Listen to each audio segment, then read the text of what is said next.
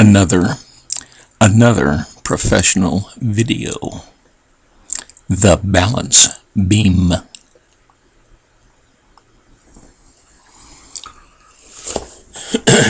I'll have to do as best I can because really, according to our home security network, we've been under attack for at least the last half hour. Oh, here, home security. Yeah.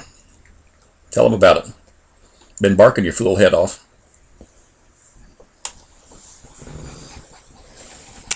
No idea. Figments.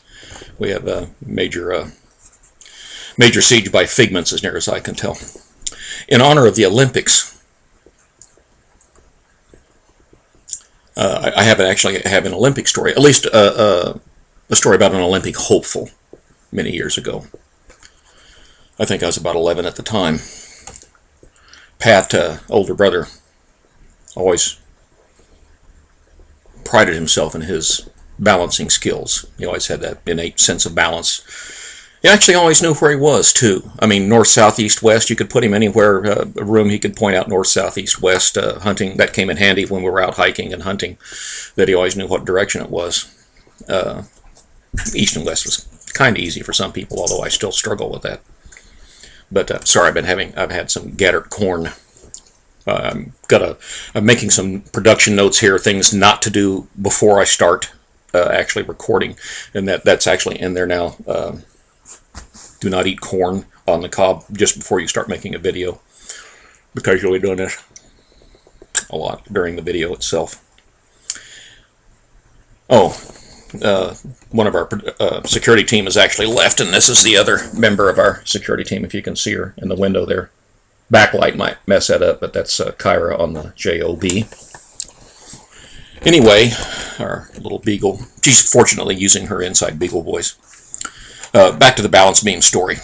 When we were living in Wichita. Oh, we haven't had the...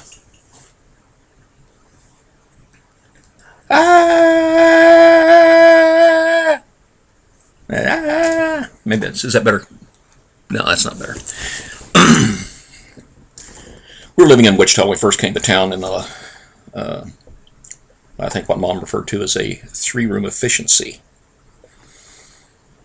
I'm not sure exactly where that third room came in at. It might have been the minuscule kitchen. I don't know, because I remember a living room, I remember a bathroom, a minuscule kitchen, and a bedroom. But it's hard for me to consider the kitchen actually as a.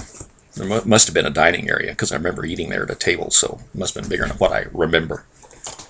But it was tiny. Tiny. Oh, that's the wrong story. Although I do have some stories about that 3-room efficiency. This was actually when we moved to Park City. And that's when I was actually about 11 years old, I think, then. Anyway, and it's still typically small bathroom. And Pat called me into the bathroom. So I went in there, the door was open. I could see him standing on the stool, so I kind of thought it probably wasn't a trap. I had been trapped in situations with him before like that, from where I was suckered into something. But anyway, he said, I want you to watch what I can do. And I had heard some things in the other room, but really hadn't paid much attention. He said, I'm going to jump from the toilet over onto the edge of the tub. In just one jump, and I will just stand there, and he'd be, got his hands out. You can't see my hands, but they'd be balanced.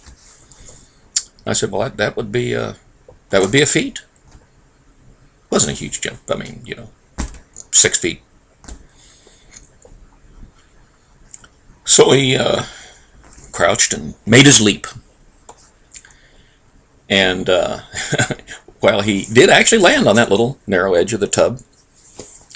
Unfortunately, he didn't quite have his balance like he wanted, so his hand shot up over his head. He grabbed the shower rod and ripped it out of the wall and the shower curtain and crashed into the tub. It was at just this time that our father walked into the room behind me, and I had actually stepped in a little bit because I am laughing, because this is the funniest thing I have seen lately.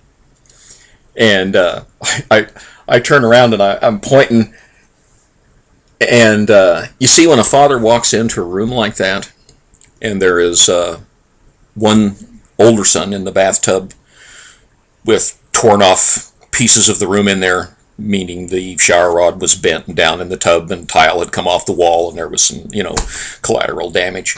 And the other son, that would be me, the younger middle son, laughing loudly. In the eyes of the father coming into the room, you're guilty. Everyone in the room is guilty.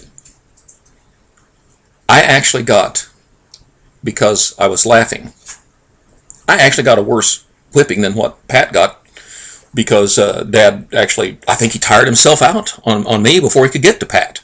Not that Pat didn't get one, but I mean, his arms were getting tired by the time he'd waded through me and had to, kind of get me out of the way while I was wailing on me, just so we could get to the older brother, who was actually the perpetrator. And it didn't help the situation any that I couldn't stop laughing. That just kind of incited him even more that I was a guilty party. So kids, number one, kids, don't try this at home. And then I guess number two, the lesson here is, be careful when you're laughing at a sibling that has just gotten themselves into, obviously, a whole lot of trouble. Because if you take a somber or even a sad approach and look, you might avoid getting a worse whipping than they did.